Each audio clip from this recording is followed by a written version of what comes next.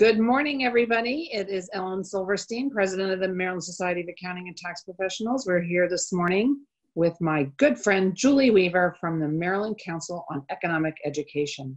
So welcome, Julie. Happy to have you today. It's all very interesting. We're still struggling through these strange and extraordinary times, trying to navigate what lies ahead for all of us. We're slowly getting back to business, and Montgomery County, I know, has not. They're still on the stay-at-home orders versus the safer at home per the governor's change in that. So, and where are you, Julie? What county? I'm actually in Carroll County. Oh, Carroll. So there you go. And are they doing the safer at home versus stay at home? We are at the safer at home, although Okay. our offices are in Baltimore County, which is on stay-at-home order. So there you go. Very tenuous. Yes. Yeah. So we're really struggling to get through. So I'm going to get Julie to start talking about what she does with Maryland Council on Economic Education and how MSATP has been helping and would like to continue to provide assistance to their group in spreading the good gospel, really, about financial literacy, because it's really, really important for our students and young adults to learn about what that means and how it impacts their lives from the time they get out and get on their own, early college, all the way through, and how that can be manifest itself in their adult life when they go to buy homes and cars and things like that. So it's really, really critical. So thank you, Julie, for joining us today, and tell us a little bit about MCEE. Sure. Thank you, Ellen. I'm so happy to be here. Thank you for inviting me to come and talk about the Maryland Council on Economic Education.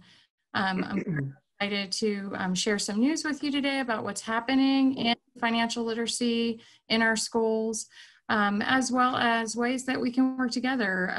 We've had a very successful partnership, and I'm hoping to expand that and would love to expand that with your members as well if they have an interest in this area and want to get more involved. I'm going to share my screen if that's okay. Yep. So hopefully you'll be able to see some information while I'm talking. And hopefully, Ellen, can you see the screen? I sure can. We're good.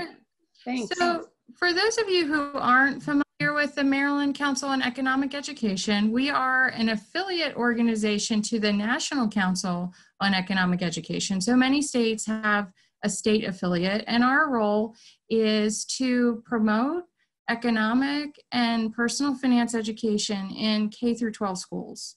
So we work through the school systems, including private and parochial schools as well, to bring resources and tools and activities to help make the job of educating our students about these very important matters easier.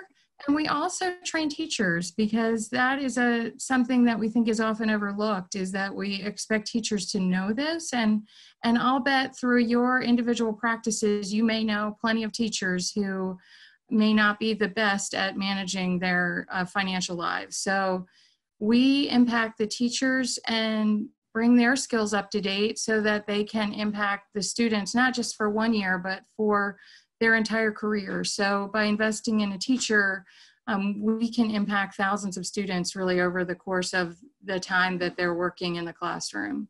Which is really awesome. So Sandy Steinwettle, the executive director at MSATP, and I have actually had an opportunity to speak a couple of times to different teacher groups, and actually expand their knowledge on financial literacy objectives. And it was really, really helpful. They loved it. So we were hoping to do more. And then, with COVID, that obviously isn't happening at the moment, but we're going to work, we're going to figure out a way to work through that. So. Yeah, and I think, this pandemic has really brought forth the lack of financial knowledge in our state. I think it's bringing it to the forefront, how ill-prepared our citizens are for emergencies. And, overextended people have become on credit, and they're just misunderstanding of how to manage their financial lives. So I think this is a great year to get the word out more about the need for financial education, just because so many people are hurting right now. Yes, you're so right. And it would be so impactful if we could really get that message heard. louder and stronger in every county, actually. So Yeah. Yep. yes, we From appreciate all Garrett you're County to doing. Ocean City. Yeah, exactly. Mhm. It's needed everywhere. Everywhere. Exactly. So I'm going to flip to the next slide. I apologize. See, there we go.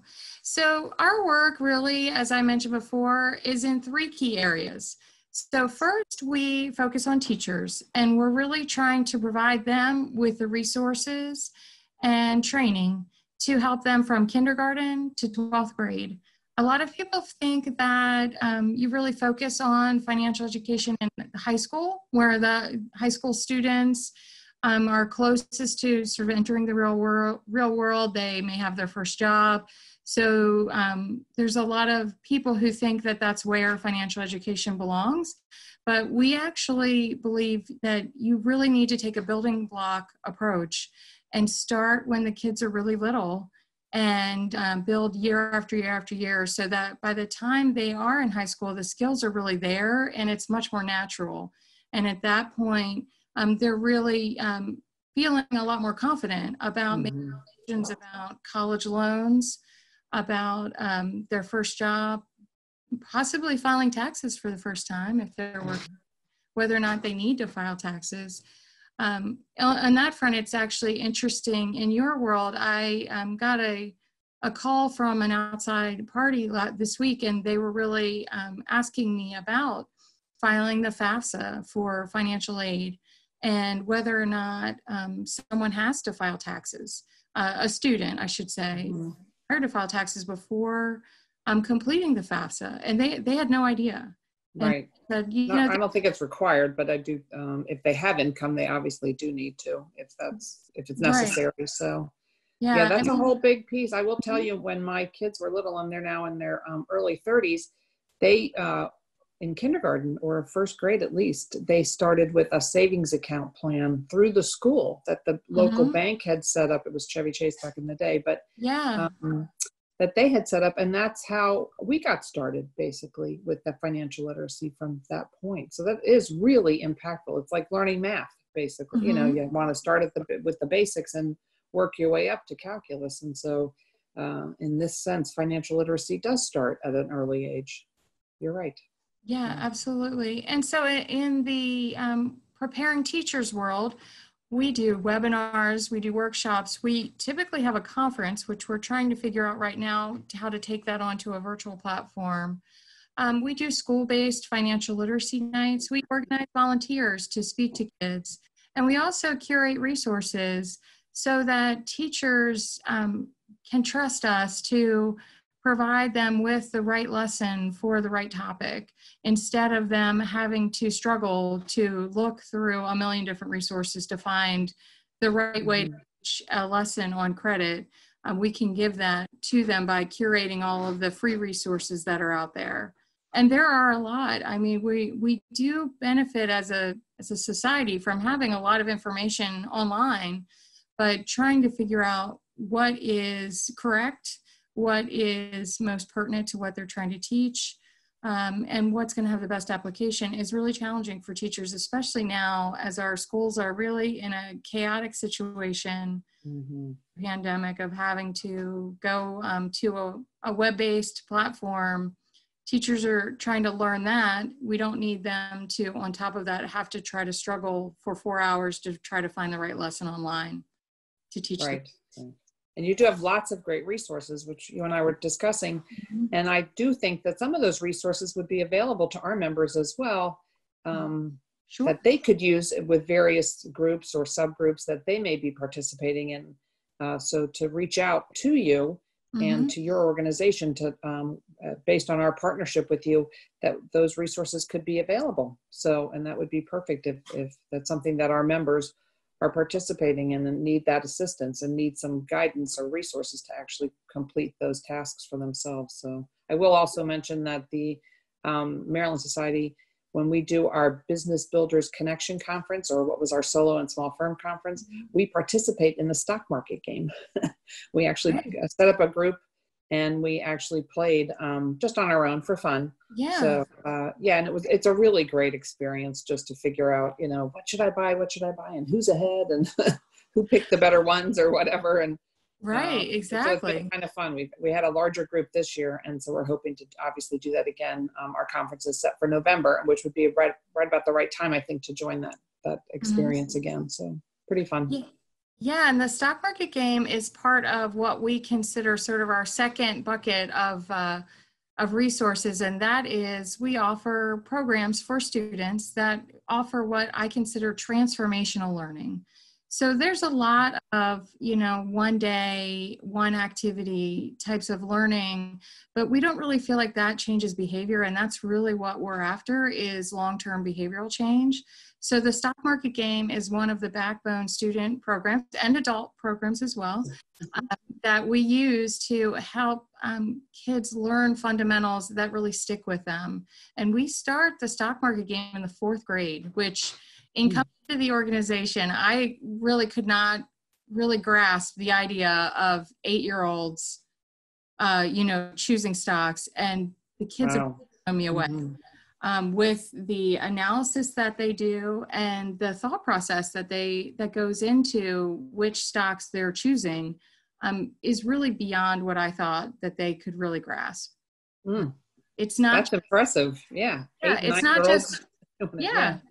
They're not just saying I'm picking Nike because I like Nike. They're saying, I'm picking Nike because I see that Under Armour is going through challenges and I think Nike is going to yield a better result in the long term. And it's really fascinating. Amazing. Okay. The stock market game is a 3 or 6 month experience that led by either classrooms or clubs. So this would be a great way for members, if you're involved in a club-like organization, that you could use the stock market game as a tool with the group that you're working with. But it enables you to invest $100,000 mock portfolio, and it's stocks, bonds, mutual funds.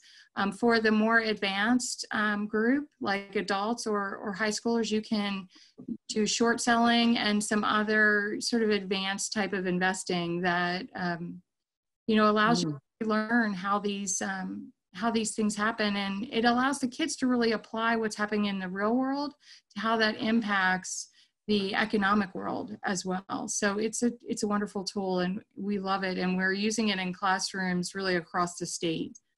And we want to expand that to more classrooms, and that's one of the ways that our partners help us, and I will talk a little bit more about that later. Great. In addition to the stock market game, we also offer something called the Maryland Personal Finance Challenge Competition, and that's for high schoolers, and that's really high school teams come together typically in the spring to compete head-to-head against other teams. It's sort of an academic sport in a sense on their personal finance knowledge. So they start getting together in the fall, and they start reading, practicing, and discussing to prepare for that big competition.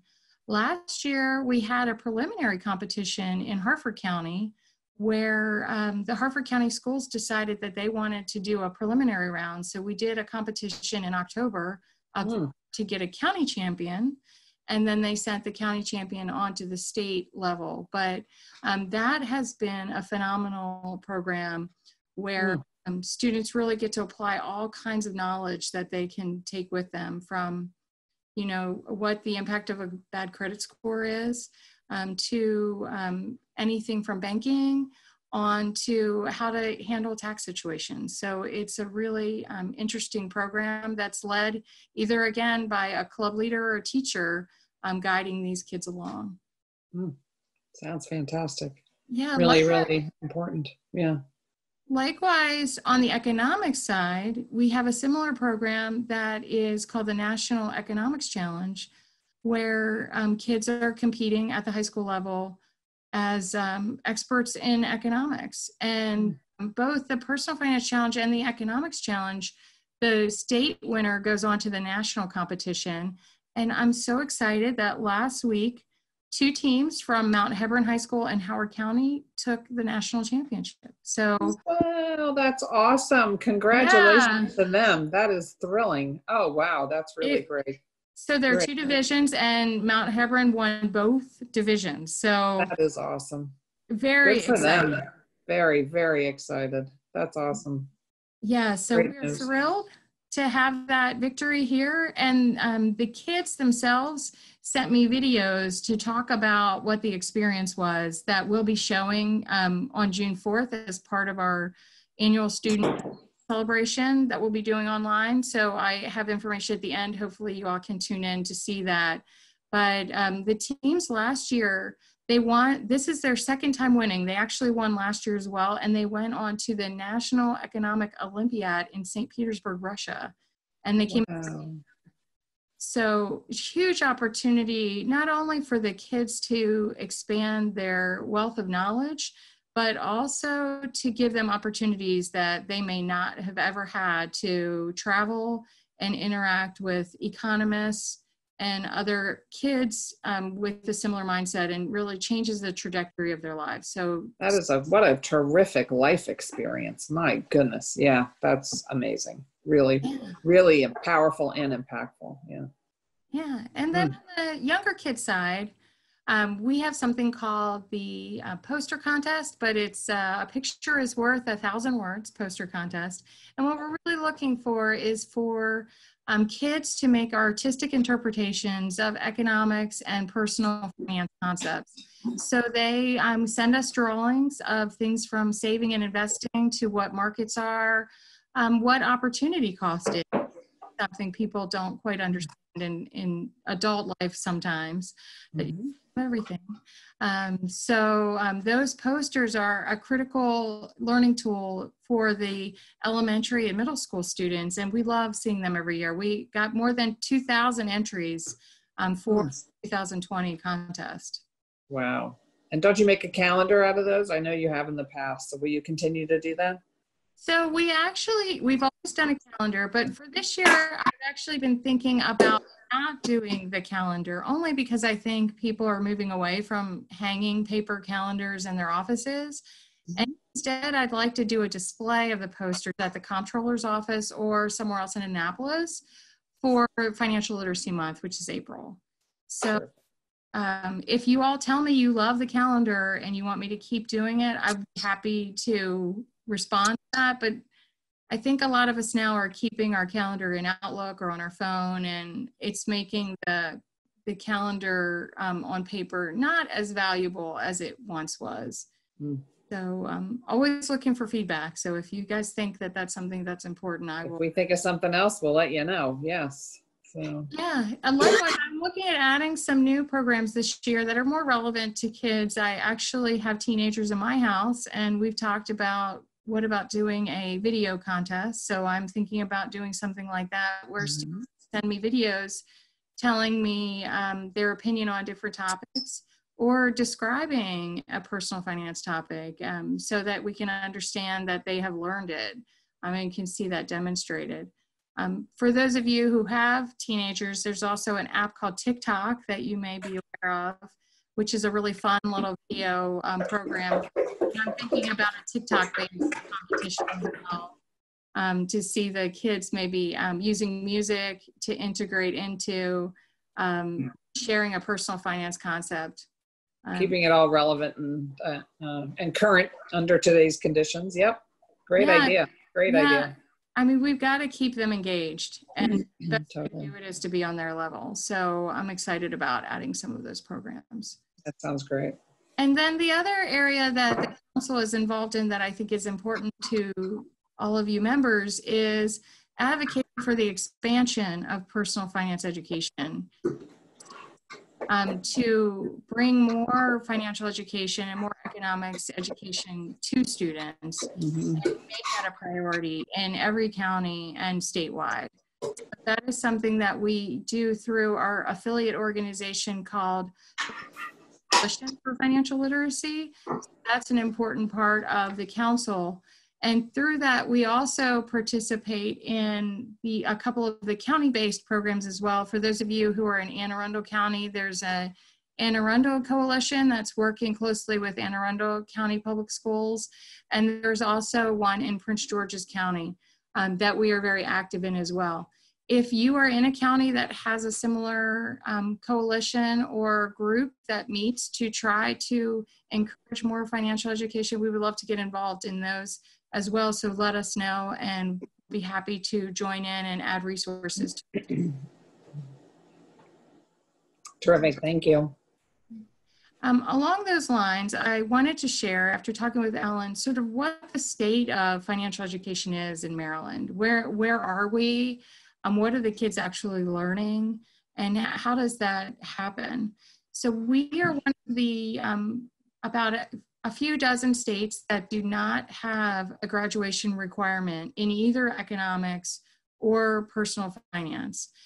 So in lieu of that, we have something called state standards, which means that the Maryland State Department of Education has 6 standards that they want taught in K through 12. Actually, sorry, 3rd grade through 12th grade. They aren't standards in kindergarten, 1st and 2nd grade for some reason. But they ask that those standards be incorporated into the existing curriculum. What we find is, while that's a great start, it leads to really uneven instruction, because what one county is doing is not necessarily as robust as what another county is doing. Mm-hmm. There's also no accountability. So there's no way to know, because there's no testing, whether there's any real skills development that's happening with the kids. So the standards are great, and that's the approach that our state has taken right now, but we would like to see more accountability and more expansion. And honestly, personally, I'd like to see a graduation requirement statewide. Amen to that. So I know the Maryland Society has actually met with one of the delegates in Montgomery County and tried to get some information from them about how, where that requirement sits in the education process in the Montgomery County schools. And so we're going to be trying to work with them to push a little harder to try and get it to be a county requirement, because obviously it isn't. But we do note that PG just passed that requirement this past April. So congratulations to your organization, MCFL, and everybody else who might have been involved. And if I'm understanding correctly, it was really pushed through by students, which is really, really impressive. Yeah, absolutely. So there are 8 counties that have a graduation requirement, with Prince George's being the most recent. And it was very exciting. Just prior to the quarantine lockdown, I attended the Board of Education meeting, and there were a dozen students that came before the Board of Education and pleaded, honestly, there were high school students, pleaded for the graduation requirement. And they talked about their personal situations. And something that, we don't often think about is that a lot of people think that kids learn how to manage their money at home. But if you are in a family that doesn't have those skills, it just creates generational poverty, because the skills aren't handed down from one to the other. So we really address those kids that can't learn it at home. And that was something that the Prince George's County students really discussed in detail, was that their parents don't have the skills. Some of the students are children of immigrants, and their parents have been taken advantage of because of their lack of knowledge. And they just really were so passionate that they swayed the Board of Education members to incorporate the requirement. It's going to roll out with the freshman class next year, that they'll have to have a course. And we're just thrilled to see that happen. And we're working closely with Prince George's County Public Schools to give them resources and training to make sure that when they're rolling this out, that the teachers are prepared. So it's just so exciting. Congratulations. That is just really exciting and wonderful news. Really great stuff. Yeah. And amazing. Prince George's County is one of the top 20 school districts in the nation by size. In impacting students, it's a very large number of families there that are going to benefit from having that knowledge going forward. Terrific. Yeah. Can't get the word out fast enough. Yep. Yeah. just some short facts I wanted to share about teachers in general. And I put up these graphics from our infographic to give more color. But when you look at teachers and you look at what is required to prepare a teacher for the classroom, so their college education, 60% of teachers have never had a personal finance or economics course at all before being a teacher. So they have zero background, and they're as ignorant in some cases as their students are. So that's where really preparing the teachers to have the confidence to share the information is really important to our work. And I think that the council is the only organization really focused on teacher training. So you can see that in the statistics I'm showing here, what of investing money in teachers is doing to change their behavior. And again, we're looking like you for behavioral change, not just a one-day type of training. So you can see that it's not only impacting them in the classroom, but it's impacting them personally as well. So it's just huge. I can't say enough for how beneficial this is. And then imagine the number of students they end up connecting with, which you mentioned earlier on, you know, how long-term this can be. So it's really terrific. Yeah, and Ellen, you talked to me about credit card applications and things. You go to college. I mean, those teachers have very personal stories of how they got in trouble themselves in some cases, through you know, taking those offers, things like that. And so by giving them sort of skills, they want to share sort of where they may have made mistakes and correcting them. The sad thing about today is that you really can't afford to make mistakes the way that maybe when I was a college student, or you, Ellen, is our society is very unforgivable, especially in Maryland, where you have jobs that require you to have a background check and a credit check. You have apartments that require a credit check. So if you make a mistake, that mistake could keep you from a job that could really decrease your income for your entire career. Right. So true. Right. These skills that you will learn in that financial literacy piece are lifelong lessons that will carry you through long into your retirement years.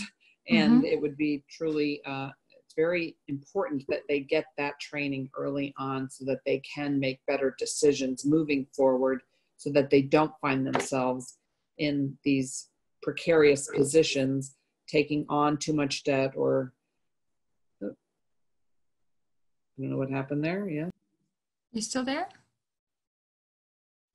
Okay, we lost Ellen for a minute, so I'm just going to continue on and hopefully she'll be able to join back in with us. But I wanted to talk a little bit about supporting our work and how we work together. We are very fortunate that as a nonprofit organization, we receive support for our full-time staff positions and our overhead from Towson University in the state of Maryland. So what that enables us to do is, in working with partners, it allows us to channel every resource we receive from a partner directly into impacting students and teachers in the classroom, versus having to use those funds for staples and paper and salaries, which I think is so important. Oh, here comes Ellen. And okay, I apologize. Sorry about that. So I am back. Can you see me? I can see you. That's okay. Great. Sorry. Yeah. So I have another meeting scheduled for 9 o'clock that I have to get to. So I do apologize. So they kicked me off because it's already was already set up in my system as well. So yeah. Do we have a couple more minutes, Ellen? I can spare a couple more minutes. Sure. Okay, great. So we've worked closely with MSATP on volunteers for classrooms, and so just general spreading the word about our organization and the resources we bring.